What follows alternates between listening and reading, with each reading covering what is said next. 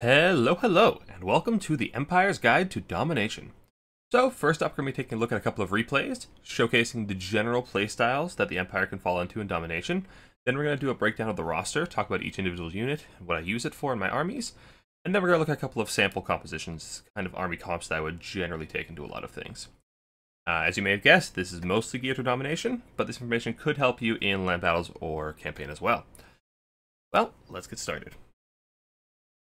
First up, we have a proper full kite build. So we've got some heavy cavalry, we've got some war wagons, and we've got some grenade launchers. And that's our really heavy kiting skirmishing core. We've got the grenade launchers to kill the infantry, we've got war wagons to kill large things, we've got the Knights of the Blazing Sun to keep all those things safe from anything that might try to attack me. Against Warriors of Chaos means they do have large amounts of infantry for us to shoot in, and not a whole lot that can actually threaten our Knights of the Blazing Sun, which means we can push up really aggressively and just start trying to get some shots off. They summon Hellstriders to try and contest us, our Knights of the Blazing Sun chase them off, and we can shoot them on their way out. And this means we can get some really greedy shots and really pump out that value before giving up any real ground or letting them get much trade back onto us in return. All the while we're up here skirmishing, we are summoning an infantry to try and secure the objectives for us, as well as our Deathcaster to try and just buna any of the cavalry that does try to contest us, which means we will have a very secure mobility dominance, which will allow our grenade launchers and our war wagons to just keep skirmishing and keep on shooting them to pieces, all the while they're just trying to advance on our gunfire. We are managing to cap all three objectives, which is good for us. That buys us a lot of time to let us just keep shooting. And then we just have our knights stay nice and close to our grenade launchers to prevent any Hellstriders from getting on top of them. And this is really key. Just keep your Knights of Blazing Sun near your grenade launchers so that they can keep pushing aggressively. Also, if there's any armored cav pushing up on us, we have our war wagons start shooting into them. And we really just want to keep shooting and giving ground, shooting and giving ground. As the infantry pushes up, we just keep backing off, shooting. If our Knights of the Blazing Sun are idle, we can't have them just start charging into infantry and try to break them off, especially if they're low health. Try to rout them, Buna going down the Hellstriders, keep them off of our cav and our grenade launchers. The cav just keeps on, charging whenever infantry is low, break them off, grenade launchers keep shooting, war wagons are shooting anything that's threatening us. All the while our infantry is pushing up to help us clean up once we are ready. And we just kind of rinse and repeat. Just keep shooting, keep backing off, keep shooting and backing off. This is the essence of the kite style. Just keep shooting, keep focus firing anything that is a threat to our mobility. And then once that threat is eliminated, our grenade launchers can just keep shooting the infantry. And we are accruing a pretty hefty value lead just off of this. We are losing this far side objective, which is fine. All of our force is concentrated on the center. And that's the real power of this kite style, is that all of our funds are dedicated to 3 war wagons, some cav, and some grenade launchers, which can rotate around the map at a moment's notice. We can come over here if we want and try to win this fight, but at the moment we're just over here, and we can kind of sack this side, let them have it, and they have all these units over here that aren't really doing anything. They have Chaos Warrior, Marauder, Grey Open, Marauder that aren't really accomplishing anything, and we're just going to walk away and go win the fight elsewhere. And this kind of full kite style, full mobility, really allows us to take those disadvantaged fights, because our opponents are so much slower, they can't rotate to the fight as fast as we can, so we can really catch this other force over here, where they're down about 2,000 funds of units that are just sitting off to the side, not doing anything. We also have our war wagons charge in. They do alright in melee, so if you have a low leadership unit like this, you can just charge in and try to break them off and get them to rout. This is the kind of scenario where Boris Todbringer, not Boris Ursus. Boris Todbringer would be very useful to actually come and just tear out all these guys, but we'll do just fine as they are weak on low health and our infantry are able to just come in and clean up. And now I've decided that my infantry are going to win this fight, so I'm going to move my grenade launchers and my skirmish corps over to this side, like I mentioned. And now you can come take this fight where they only have a few thousand funds fighting while we have this big hefty skirmish corps coming in to clean them up. And we just mop up nice and clean. At this point, summoning some great swords as well to just come in and try to mop up all the infantry. But at this point, we're up so much value, we've got a pretty hefty points lead, and we can just clean up from here. Yeah, just keep bringing out infantry, keep cleaning them up. And our grenade launchers, if they get out of ammo, if they get low health, we can resummon them, and they can just keep up the reign of terror, and that's the essence of the kite style. For the second style, this time we've got a more infantry-heavy build. We're up against Lizardmen this time, who have a lot of shooting of their own and can actually shoot back at their kite very effectively. This time we're going to use an infantry line with Huntsmen to really clear the way for our grenade launchers to come clean up. This time we've got Volkmar, we've got a Life Wizard, we've got the Hammer of the Witches, and we've got a bunch of infantry and some Huntsmen, and we'll be summoning in some more of those as well as some cavalry. So, right away we see our opponent has artillery of their own to try and shoot ours, so very quickly what we're going to do is we're going to push up their infantry line to try and screen out their artillery. And then we're going to decrew our cannon so that it doesn't get sniped out. It can just sit in the back. The crew can sit over here and just wait until the way is clear. We can push up with our huntsmen and our infantry and try to just make those stegodons go away. Volkmar pushing up is just fine. He's actually extremely tanky, so having him take this kind of fire and really just eat skirmish fire is pretty valuable for us. It means our light infantry, which our infantry is very tanky, so having him absorb that means our front line stays alive a lot longer. And as you can see, he's already healed up quite nicely, so he doesn't take much long-term damage. And then now, once we start getting our huntsmen in range, we can actually push back the enemy artillery, and our cannon can come remount and start firing. Although we're just summing in more infantry and halberds, huntsmen pushing up, starting to shoot, get some shots off to screen out any of the large targets. And now we've bought a very healthy amount of space for our cannon to be remounted. Got some grenade launchers coming in to start cleaning up the infantry once the fight starts. We have plentiful infantry, but it's not that strong, so it's not really going to be what's winning us the fight. It's just holding space. You see we have this line straight across the center, where our opponent can't really get past it very easily, which means we can post up huntsmen or grenade launchers behind it and just kind of free fire as long as our infantry line is alive, and we have a life caster to help keep that infantry line alive as long as possible. There are some pterodons coming in, and we just focus fire them with the cannons and the huntsmen and really deal with that threat. We will be summoning some cavalry as well to try and deal with any of those backline threats, and all the while Volkmar just kind of running through their lines, causing havoc, killing off infantry, doing what he does best. They don't charge into our lines, we just focus fire with the huntsmen. Well, and it's just about kind of keeping that cohesion and keeping our line intact. And yeah. Empire's not the greatest at this whole kind of infantry line style. They are very flimsy. Their infantry is much weaker than, say, dwarves or Cathay, who are also known for this style. But what we do have is much higher damage potential on our missiles. So we need to be very proactive and trying to just push up and get shots off with our very high damage huntsmen or grenade launchers to actually ensure that our infantry stays alive long enough to actually protect them, because they are just much more flimsy than, again, those dwarven or Cathay infantry that kind of try to do the same thing. And we also have some demigryphs coming in to start peeling off our backline. Anti-large demigryphs are actually very, very good at dealing with a lot of these big backline threats, the pterodons, the stegodons, that kind of thing, even enemy cavalry. They do a very good job as that backline sweeper because they can deal with most large armored targets. You see, as they are pushing into our center, we still have our spears off to the flanks to make sure any cav that gets summoned can't really have an avenue in. And on the far side, we have the same thing, although there is more infantry on the far side, and we're just trying to threaten those salamanders. They can't get any shots off. And we're really just trying to keep our huntsmen and our grenade launchers alive and let them keep shooting, as those are our big money makers. Hammer the Witches as well. Just firing in, trying to shoot the Slan, get some value. Meanwhile, our Earthblood caster is just really just spamming Earthblood, giving it a little bit of passive healing to all of our front line, keeping them alive just that little bit longer. Then we have clearing up the back line. And that's the essence of it. It's really just a slow push forward. Keep your huntsmen and your grenade launchers alive. Keep them firing. Be very careful. You don't want to be over eager getting into melee, as you don't win in melee against most things.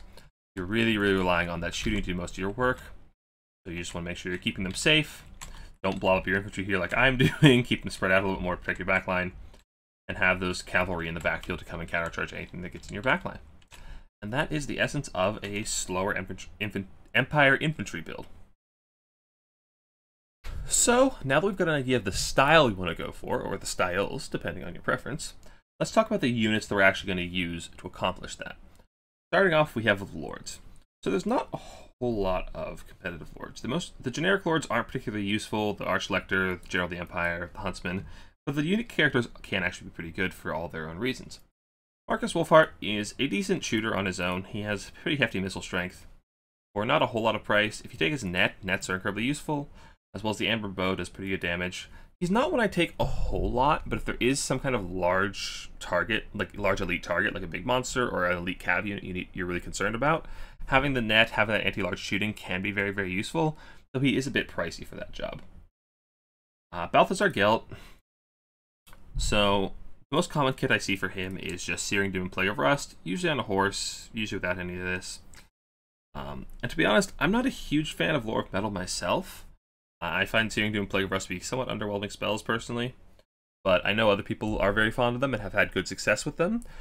So he is a popular choice. If you're into that, if you're interested, please try it out, decide for yourself. I personally don't really favor him, but he is quite popular. Another thing you can do is just take him completely stripped down, as he is your cheapest lord, and just desummon him if you don't want any of the other lord options. You want a different lord of magic, just desummon him and you take a wizard of your choice, and then use that as your, caster. Volkmar, as we saw in the Lizard game, I use him to mostly bolster my front line and help clear out enemy infantry units.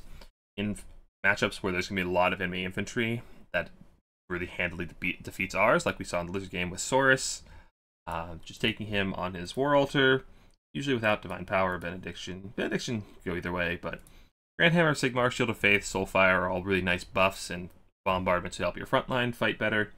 Jade Griffin keeps him alive and really helps him absorb that skirmish fire, kind of like I was talking about in the replay. Overall, he does help your front line do quite well. He also a Terror Source, which means you can help, again, just keep bolstering that front line, and he can grind on points very, very long. But he doesn't want to sit in melee, he wants to be charging between fights, which is a little bit micro-taxing. Alright, Boris Todbringer is another exceptionally popular lord that I am not crazy about. He has a lot of very nice auras. Hold the Line for melee defense and leadership, Crush the Weak for minus melee, both melee stats and leadership. Stacked Weight Cloak of Ulrich gives him a massive amount of melee attack debuffs, and he has Blood Roar from his Griffin, so he nukes leadership by 12, as well as having Fear and Terror.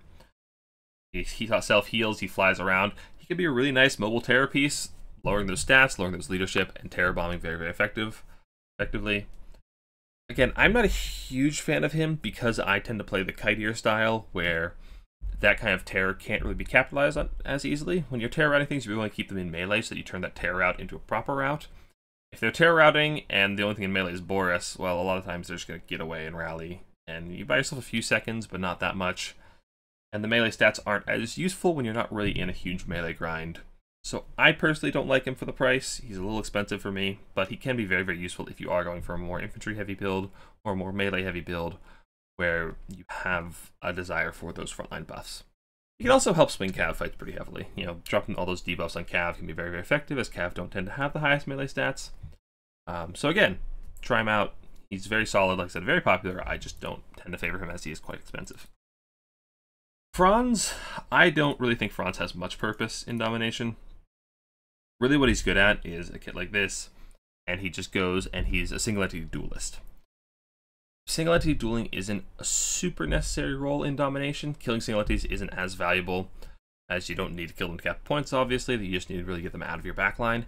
And I think the Empire just has better tools to do it with. Franz is kind of squishy, and he's melee. You have so many options to just shoot single entities that why would you spend a lot of money on a fairly fragile melee combatant when you could just, you know, shoot them.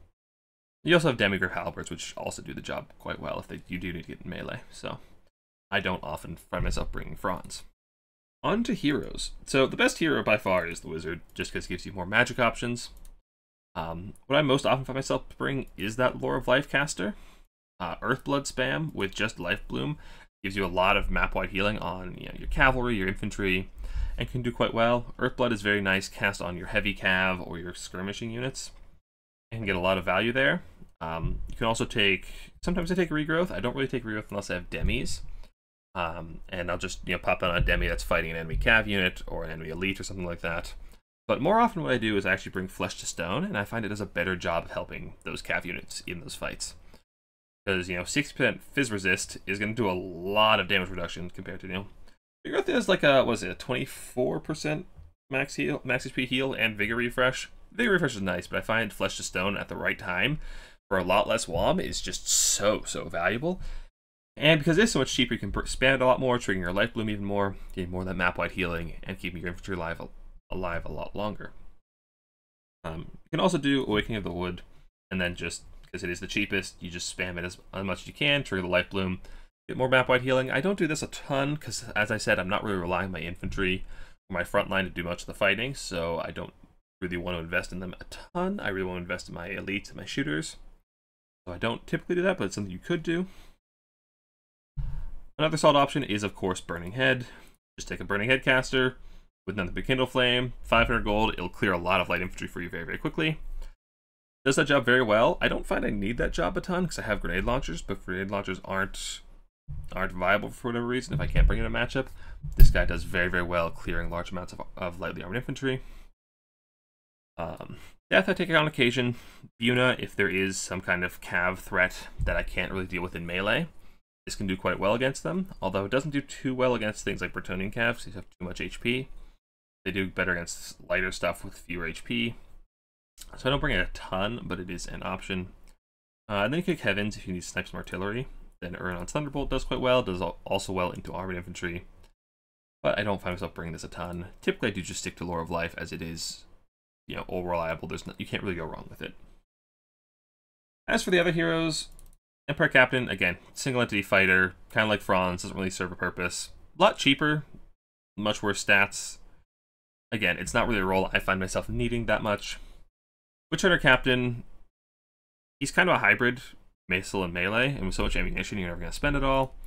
His abilities are kind of underwhelming. Acquisition is a nice debuff, but has a very short range, and on a foot character, it's pretty hard to utilize, so I don't bring him that much. Warrior Priest is okay. He has similar buffs to Volkmar, so they are a little bit weaker, I believe. But I don't bring him a whole lot, because, again, I'm not really relying on my front line. He doesn't have as much killing power on his own like Volkmar does. So the buffs on my infantry units, I mean, they're infantry units. The Empire infantry units aren't that good, as we'll talk about, so I'm not really relying on them.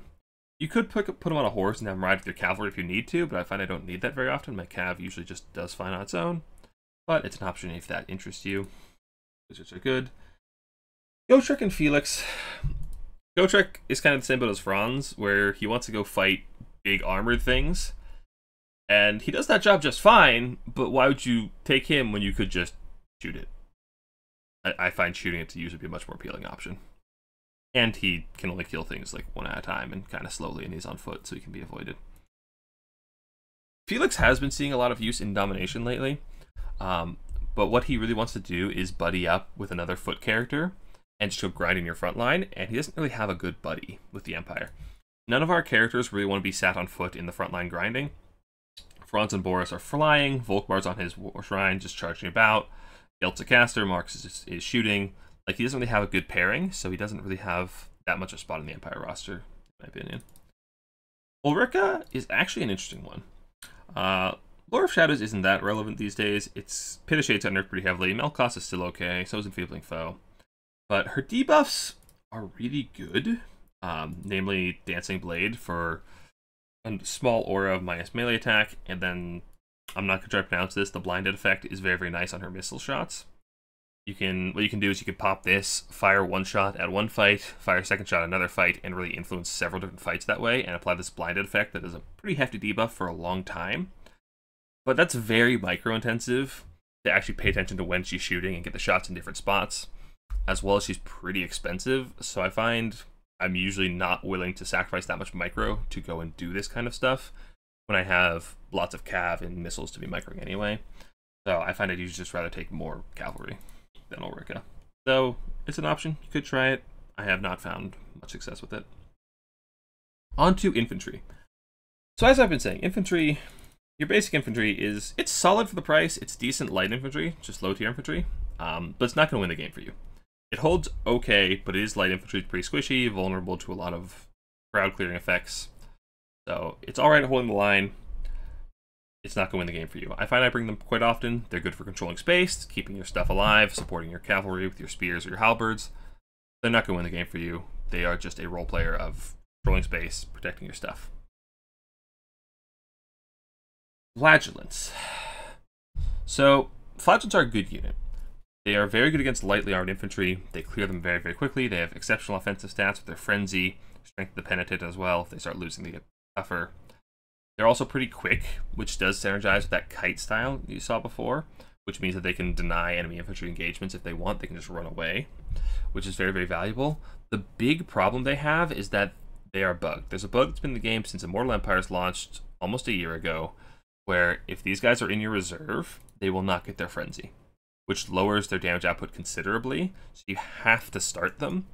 And if I am going for that kite-ear style, well, then I have other things I want to be starting. I want to be starting my cav, my grenade launchers, my war wagons.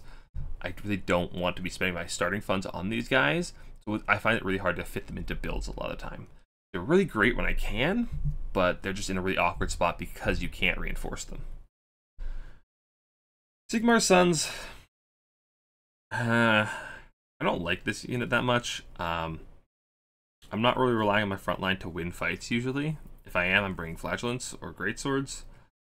These guys are just kind of in an odd spot where Unbreakable isn't that valuable in Dom. Like, sure, they stay on the front line a little bit longer, but once they lose so many models, they're not going to hold the enemy back anyway. They can just walk past, so Unbreakable isn't that valuable, and it means you can't resummon them ever. Their melee stats are fine, but their weapon strength is still quite low, so they're not killing anything but light armor that fast. And we have better things to kill light armor and flagellants, so I'd rather have a flagellant, really, almost every time. I mean, if I have the money, I'll bring these guys, but I really don't like them. Great swords. Great swords have been surprising me quite a bit lately. They will dominate a lot of mid and even high tier armored infantry. They're pretty vulnerable to being shot, they're vulnerable to cav, but if you can control those things, which you often can as the Empire, these guys are really nice to bring in late game and just mop up the remnants of infantry that are left on the field from your grenade launchers, just tearing them apart. Like I said, they do very, very well into armored infantry. You don't really want them fighting cav, you don't want them fighting getting shot. Get them into infantry, they'll do very, very well for you, though. The Tattersouls. Obviously, same problem as Flagellants. All they really get for being an ROR is extra models, about 40 extra models. If you compare them here, they actually have slightly worse stats than the 6 Chevron Flagellants. They're really just paying for those models. And I don't like the extra models. Usually, that's too many models. They can't all get in melee at the same time, so you're not really benefiting from them that much, and it just makes them more vulnerable to spells and explosive damage. So I don't ever bring these guys. On to missiles. Basic archers, don't see them a whole lot. Because your front line is so flimsy, if you're protecting a missile unit, you want it to be really getting you a lot of bang for your buck. Just going for a lot of cheap archers doesn't do that for you, especially since they're short range. So don't bring these guys that much. Quick Up Militia are kind of nice as a reinforcement summon, because they are a little more self-sufficient. You don't have to protect them. They can put some good damage downrange. I don't love them, but they're a decent missile unit to come in if you need to poke away at like flyers, or poke at light cav in the mid game where you can't really summon a proper missile unit to protect it. They're a solid Vanguard summon in your reinforcements, but I don't love them, I don't hate them, but they're okay. You never really build around Free Company Militia just because they're an okay missile unit and an okay melee unit. They don't do it spectacularly, but they're safe. Crossmen, kind of like archers. If I'm going to be protecting a missile unit, I really want it to be doing a lot of damage, and we have heavier hitters than these guys, and safer ones in Huntsman, which we'll get to in a moment. So these guys are just kind of overshadowed. Deathjacks, Stalked Archer. Yeah, there's not a lot of point to these guys. Stalk and Snipe, when you're so short range, isn't that valuable. And again, you have a better unit in Huntsman. These guys are the best archer, maybe in the game. They're really, really solid. Stalk and Firewall moving means they're actually pretty hard to outshoot, even by longer range archers. Anti-large on missiles is so strong. They'll destroy. I actually saw in the replay they were destroying a lot of dinosaurs who have over 100 armor. Like, they don't care if you have armor. They hit so incredibly hard. Again, they do fine against infantry as well. Stalk and Firewall moving means they're very, very good at just walking up and not getting shot on the approach. They're pretty squishy, but I mean, they're missile units. They don't want them fighting melee anyway. Vanguard deploy means they're nice to come in and kind of clean up after your initial skirmishing phase. Handgunners. Handgunners. I want to like handgunners. They hit very, very hard. But again, they're very fragile, and they can't shoot infantry very effectively. Which means they're only really good against large armored targets. And like I said, these guys do that job just fine. So again, they're kind of overshadowed. They're outranged by Huntsmen. They do probably a little bit better against large single entities, but they're not as versatile as Huntsmen. They cost only a little bit less than Huntsmen, so usually Huntsmen are just the superior option. Which is a shame, because I really like handguns, they're cool. Sterling's Revenge is a really solid ROR. They're really expensive compared to the base, but they have armor piercing and a lot more missile strength. So they are almost a pseudo handgun unit that can kind of fend for itself because they have really exceptional melee stats for missile unit. So this unit, if you need some mid-game, like, heavy-hitting missile strength and you can't defend a backline, then these guys are a solid choice. Silver Bullets. Stock does make them considerably easier to keep alive. They are pretty expensive, but magic attacks also means they chew through fizz resist, so they can tear apart any like big demons or any of the big characters that have fizz resist. They do quite well against. Again, this unit's a pretty high risk, high reward because they are pretty expensive. They hit really, really hard, but they're also very fragile. So high risk, high reward, but they can. White Wolves. Literally never use these guys. I can't even tell off the top of my head what they do because I don't use them. They have what, ITP and Encourage, which on a backline unit isn't that helpful. These are kind of stats you want on the front line. You want these stats make them fight in melee longer, and we don't want them fighting in melee at all. We want them running away from melee, so those don't help. Yeah. Basically, the summary of missile units is use Huntsman. These guys are crazy good. On to Cavalry. Empire Knight. Your cheapest knight, your basic blocker. They get in the way. They aren't doing a whole lot of damage. They aren't winning a whole lot of fights. They get in the way of your enemy and let your missile units retreat safely and turn around and shoot. They're really just there to get in the way and allow your missile units to shoot whatever they're holding down. They can hold down big single entities. They can fight cav long enough. They actually beat a lot of light cav. Anything that's not armor piercing, will have a hard time killing them because they do have 110 armor. They're very, very tanky. Yeah. Reiksguard. Reiksguard, you don't see a whole lot because they're overshadowed by Knights of the Blazing Sun for only 50 more. The only time you really see Reiksguard is if you're against probably either Chaos Dwarves or High Elves, where their cavalry units have good fire resist and you don't want Knights of the Blazing Sun. Other than that, you don't really see Reiksguard. Knights of the Blazing Sun are a very solid mid to high tier cavalry unit. They have exceptional charge bonus, again, exceptional armor, shields, spell resist. They're very, very strong. They are kind of your principal cav unit. That's the one I use the most often. The only time I go more expensive than these is if I need armor piercing. If I don't need a lot of armor piercing on my cav, then these guys do very, very well charging infantry, fighting other cav. They do well against a cav regenerating unit like Skin Wolves because they have fire damage. They do exceptionally well. Knights of the Blazing Sun are just a really well-rounded cavalry unit. So the Looks card kind of in the same boat as the basic ones. They have Vanguard deploy and ITP. Vanguard deploy a cav unit is okay, but you usually don't need it because your cav are fast enough. They have the extra speed, which is pretty neat, but it's kind of a pretty hefty price to pay. Their stats are okay, but again, why not just go for a demi at this point? Speaking of demis. Demi Lances, I don't find myself using a whole lot. They're better against infantry. They do pretty well in the charge. But I never find myself struggling to kill infantry when I have this unit right here. Like, Empire has so many other ways to kill infantry, I don't find myself needing these guys that often. But they do alright. Like, they're pretty solid at cycle charging. They do okay into other cav. But if you're fighting cav, you kind of want halberds. Halberds are, of course, your principal anti-cav option. They do well into large single entities. As I was saying in the replays, they're very nice sweeper units to come and clear your backline from any enemy cav or monsters that get back in there, just to clear them out really quick. They're a very good target for healing. Demi halberds are a very, very solid anti-large unit. They're a really best choice against an armored enemy cav, aside from shooting them. So yeah, I could take halberds pretty often. Demi knights, I don't find much use for.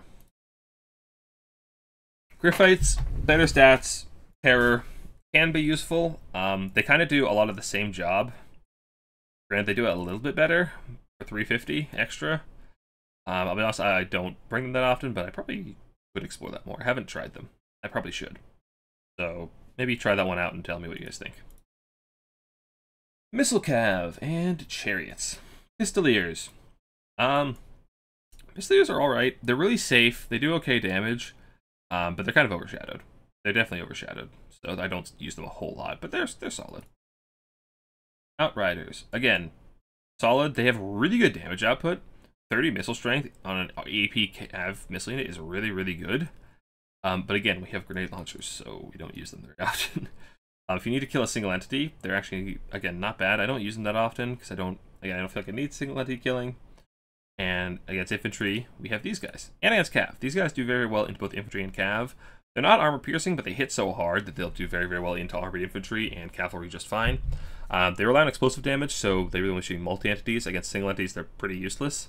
But this is your principal anti-infantry unit. Even if you're going for that more static infantry line, I was still summoning grenade launchers just positioning behind my line to shoot into the front line. They clear infantry so fast. This unit is incredibly strong.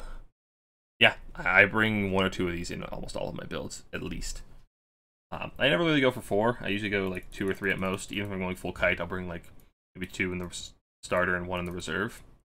If I'm going for more infantry heavy build, I'll just bring 2 in the reserve and bring them out after the enemy shooting or whatever counter they have to these is gone. Just clean up infantry. Yeah. Fun little fact, these guys are not flagged as doing fire damage, but they do deal fire damage. So they do extra damage anything that regenerates, and they stop healing a little bit. War Wagons. This unit probably needs no introduction. They are Missile Chariot.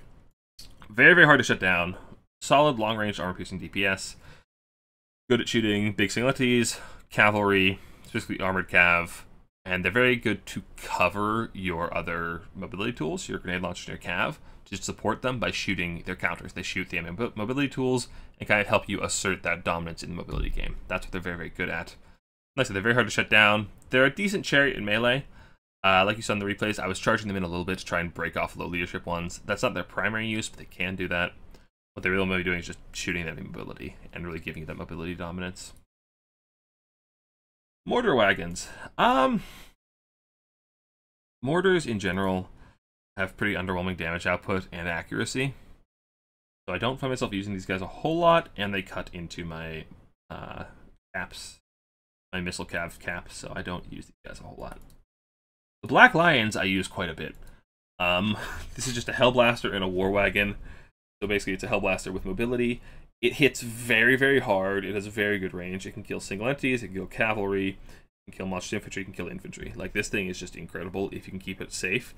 If you're not against a heavy shooting faction that can actually outshoot this thing, very, very hard to shut down, and it can just be an absolute terror. I've seen this thing easily get 3k value just shooting into like single entities, infantry.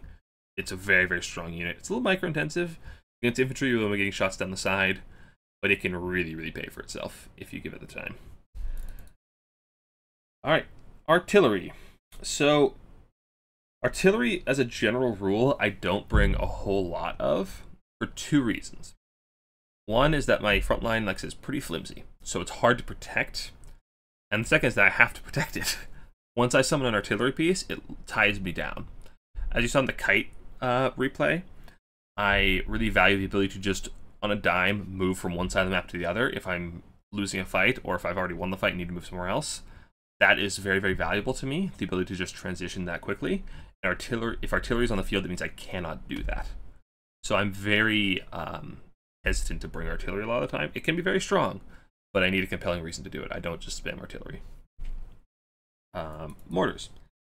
As I was saying, poor accuracy, middling damage output. They're okay for shooting like high elf archers. They do very well in those tightly packed elven formations. But I find it hard to justify these guys. Cannons are solid. They do well into low model count units, cavalry, single entities, monster infantry. They're pretty solid, pretty reliable, good long range. If you need to artillery duel, they're your go-to. Oftentimes you take the ROR, as it just has a pretty hefty damage increase. Magic attacks are nice, the Fizzers is nice, but really just does almost 50% more damage for only 300 more gold. So the ROR is like your go-to anti-enemy artillery, big dino, that kind of thing. Hellblasters. Hellblasters suffer from a range problem. They hit very, very hard because the range is so short and they're such a fragile artillery piece. Hard to get value out of them unless you mount them on a war wagon. So you don't see these guys a whole lot. Hellstorms. The basic Hellstorms don't do a whole lot. They're not very accurate. They don't fire that many rockets per volley. The only time I really see these guys is when you're really trying to win a shootout against Thay or Dwarves, the kind that really outbox you and can deal with your kite effectively. So this is kind of a desperation pick, I find, most of the time.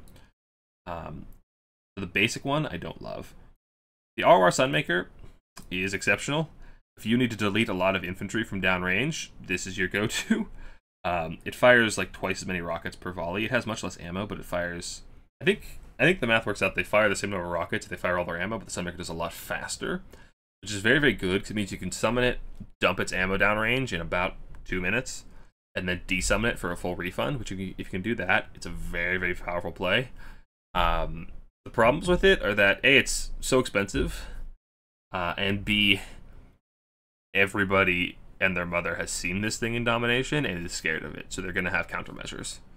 Like, almost everybody knows is concerned about it showing up, so they'll have some kind of means of sniping it, or avoiding it, or shutting it down. So you need to be kind of careful with it.